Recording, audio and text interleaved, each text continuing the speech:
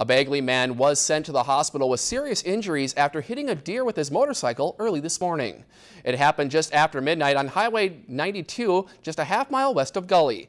The Minnesota State Patrol says the 2005 Honda motorcycle was traveling east on Highway 92 when the driver encountered a deer that was standing in the lane. 53-year-old Thomas Harold Akery of Bagley laid the bike down to avoid hitting the deer.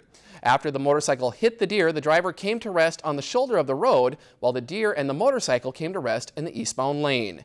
Akery was taken to Grand Forks Hospital with life-threatening injuries. Akery was reportedly not wearing a helmet, and alcohol was not a factor in the crash. If you enjoyed this segment of Lakeland News, please consider making a tax-deductible contribution to Lakeland PBS.